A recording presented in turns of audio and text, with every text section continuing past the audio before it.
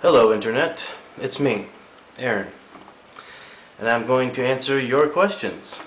So without further ado, here's part 1 of Aaron Answers.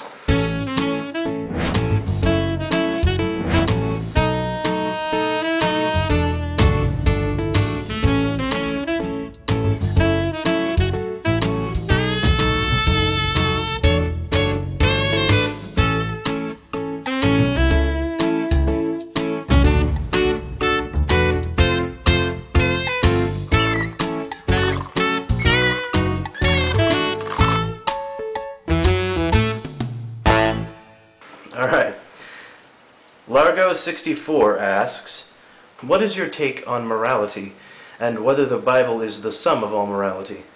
In other words, can atheists be moral if they don't follow the Bible?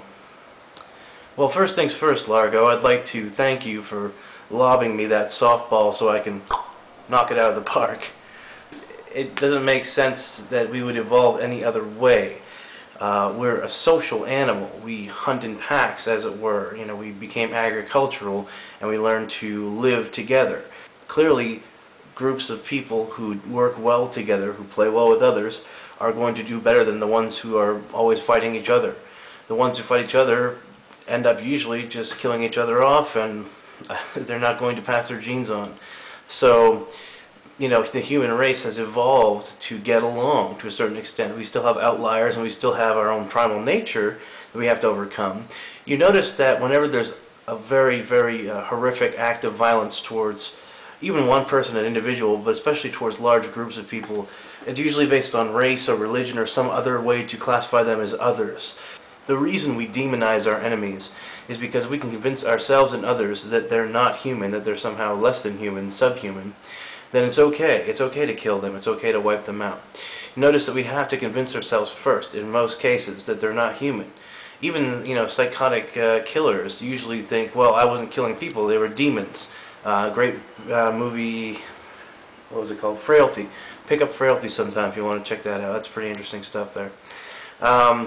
So, yeah, we tend to empathize more powerfully, more clearly with other human beings. We empathize with animals as well, especially ones that are obviously emotive. Survival of the cutest, as I always say. But if something's capable of expressing emotion, we empathize with it. Especially if it's another human being, we tend to empathize very naturally. It's a naturally occurring phenomenon.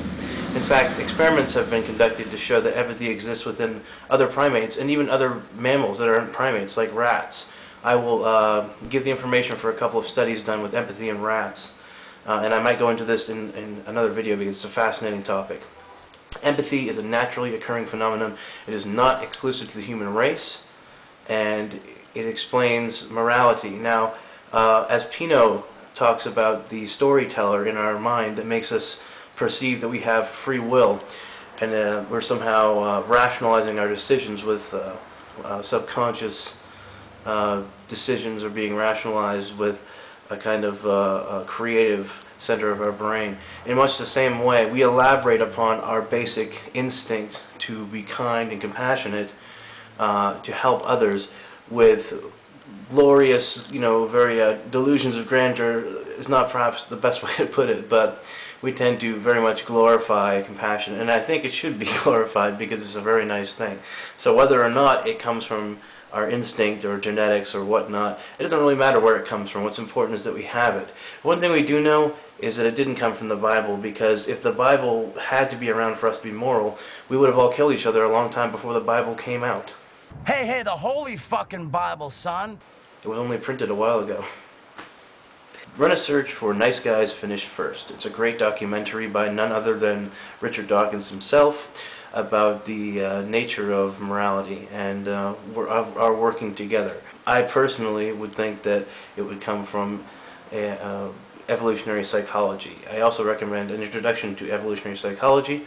Great book. It's very brief. It's illustrated. It's very funny and witty, and it's very light reading. It's a good introduction. It's not very technical at all. It just gives you the basic overview of the study of evolutionary psychology. I will link to the Amazon page for it in the notes over there. So, great question, Largo. Thank you very much. Mortus Dominus asks, what are your views on Brane theory and the ekpyrotic universe theory? Well, as I briefly touched upon Brane theory in Evolution, the Big Bang, and Star Trek, I am a fan of string theory, of which Brane theory is a part of. String theory, for those of you who don't know, is a way of looking at our universe that solves the problem to an extent, and we'll get to that later, of unification. So, explaining energy and matter, explaining gravitation and quantum mechanics.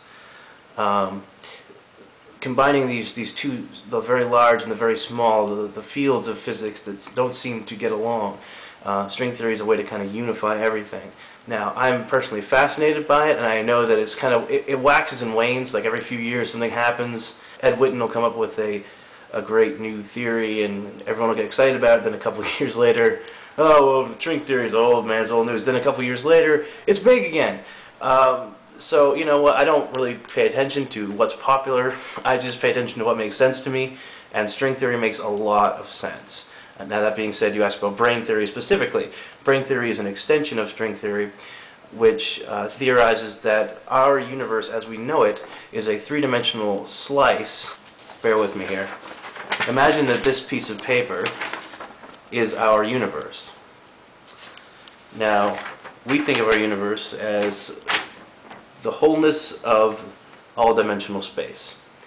But if you were living on a two-dimensional plane, like this piece of paper, you could go up and down and left and right, but you couldn't go back and forth. Imagine then that our three-dimensional universe is much like this two-dimensional sheet of paper.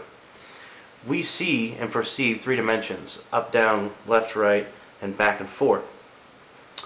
But what if there's another dimension we're not aware of? Another dimension of space. There could be another universe parallel to us, perhaps even a millimeter or less away from us, in four-dimensional space. Another three-dimensional universe. And there could be many, many, many of these.